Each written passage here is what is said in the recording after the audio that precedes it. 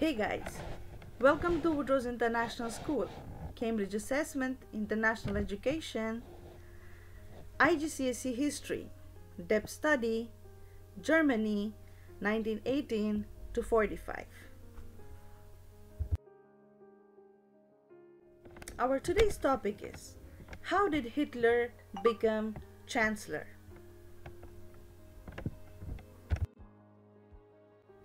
July 1932. Reichstag elections. The Nazis were the single largest party with 230 seats, but they did not have an overall majority. Hitler versus Hindenburg and Chancellor von Papen. In this poster you can see Hitler on top of Hindenburg and von Papen. Now, there are two interpretations here. Does it show Hitler pressing down and controlling von Papen and Hindenburg? Or is it saying that without these two men holding Hitler up, he would be nowhere? We need to find it out.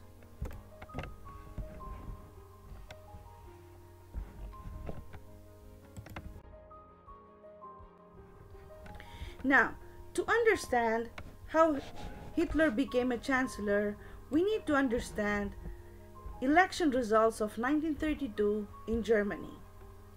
Now in this picture you can see German Reichstag November 32, but we will also talk about in July 1932 what happened. In July 1932 the Nazis, they got 230 seats. In this you can see the logos, the parties, the German political parties. The first, National Socialism, SPD, Social Democracy, KPD, Marxism, Leninism, which was also known as the Communist Party. The Christian Democracy, the Nationalism, Conservatism Party. These were the different political parties in Germany. Now let's see here the Reichstag elections of 1932. We have a graphic display here with the pie chart and the bar graph. In this first diagram you can see the Nazis, the brown shaded part here, which is NSDAP. They got 230 seats, 37.3 seats in Reichstag. KPD got 89 seats, 40.3% of votes. Same with the Socialist Democracy, the Socialist Democratic Party, 133 seats. In November 1932, the Nazis, they got 33.1%, that is 196 seats in the Reichstag. It's a drop in the votes. Whereas the KPD, they got a little bit of increase with 116.9% of votes. SPD also got a little bit of increase with 143 seats.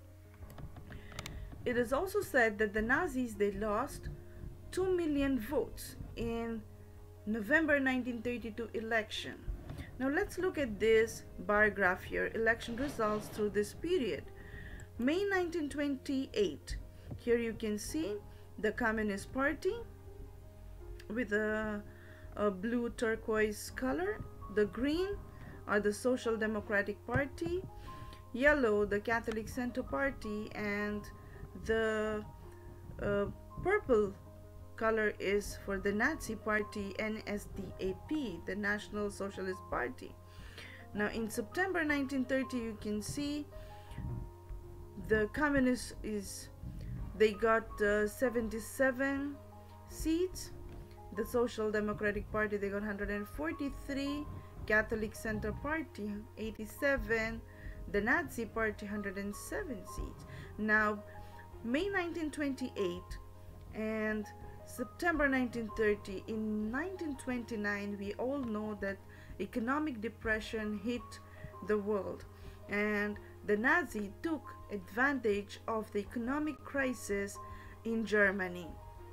Weimar Republic was not able to sustain the crisis, they were not able to solve the unemployment problems, and the Nazis took an handsome advantage of economic depression.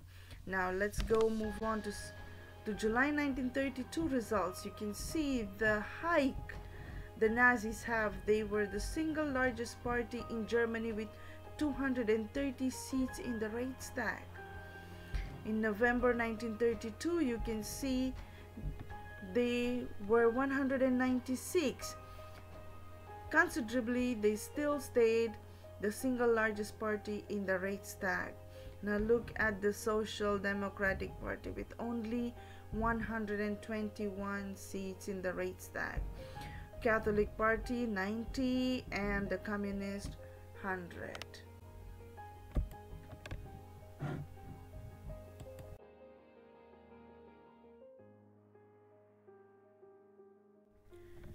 Moving to our main focus today, timeline of the actions leading up to the famous events. First, July 1932. Von Papen appointed as the chancellor. July 1932, the Nazis were the largest single party with 230 seats, but they did not have an overall majority. Hitler, he demanded for the post of chancellor, but Hindenburg was suspicious of Hitler, and he refused to give him that position. He chose Franz von Papen to become a chancellor. He thought that von Papen could solve the unemployment problems, but soon he was proved wrong because Franz von Papen did not have support from the Reichstag. November 1932. The Nazi lost 2 million votes. Nazis, they came out to be a single largest party. Although the votes fell, Hitler regarded this election as a disaster. He lost more than 2 million votes, along with 38 seats in the Reichstag. The signs were that Hitler's tide had finally turned. The Nazis, they started running out of funds, and it was also said that Hitler threatened to commit suicide. But that year was Hitler's year. So let's wait and see what happens in December 1932. Hindenburg again refused to appoint Hitler as chancellor.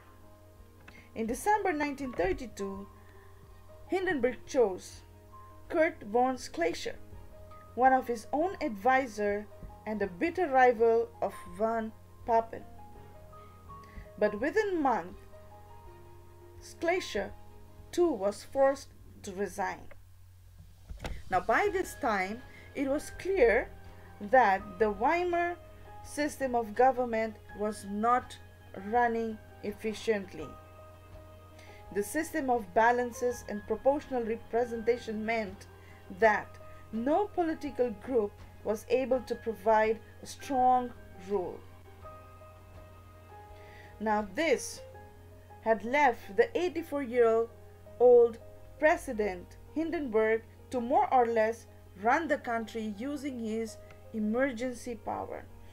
Now students, you need to go back and check what was Article 48 about. What would a president do if he will use Article 48? He would use his emergency powers without consulting the Reichstag. And that's what happened here. In January 1933, Hindenburg appointed Hitler as a chancellor.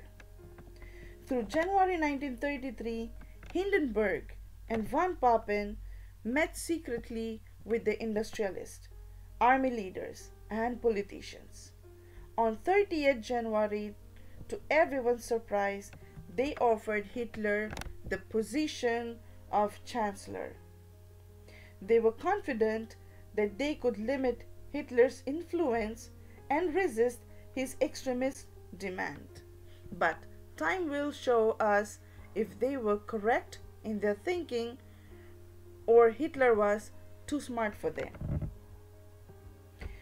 The idea was that the policies would be made by the cabinet, which was filled with the conservatives along with von Papen. Hitler would be there to get the support in the Reichstag for those policies and to control the communists.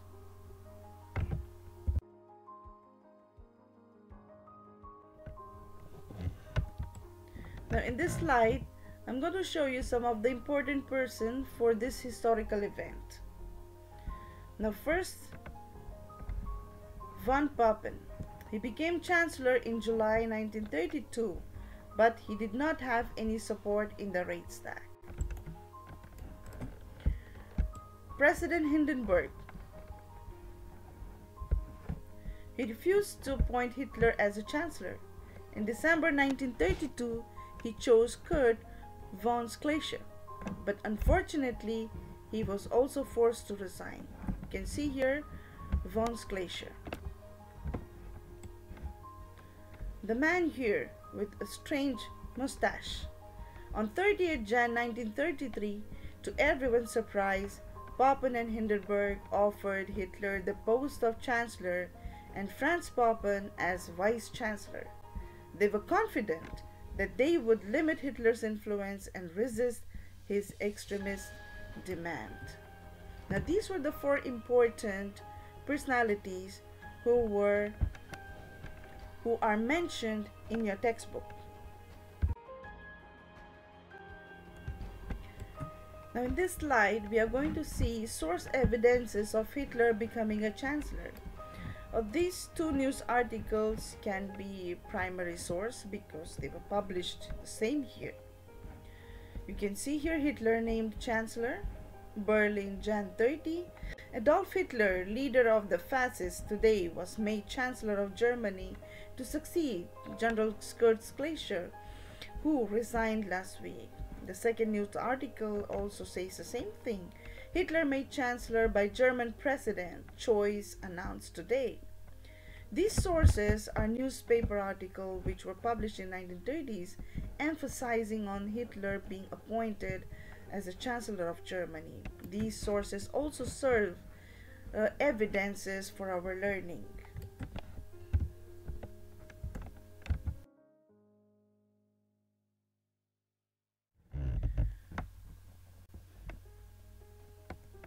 My dear students, let's read this source from my GCSE textbook. Our opponents accuse us, National Socialists and me in particular, of being intolerant and quarrelsome. They say that we don't want to work with the other parties. They say that the National Socialists are not Germans at all because they refuse to work with another political parties. So, is it typically German to have 30 political parties? I have to admit one thing. These gentlemen are quite right. We are intolerant. I have given myself this one goal, to sweep these 30 political parties out of Germany. Hitler speaking at an election rally, July 1932. Now, with this source, we have a clear idea or an intention what is going to happen when Hitler will become a chancellor. Are these political parties safe when Hitler will take his position? Or is he going to do what is written in the source?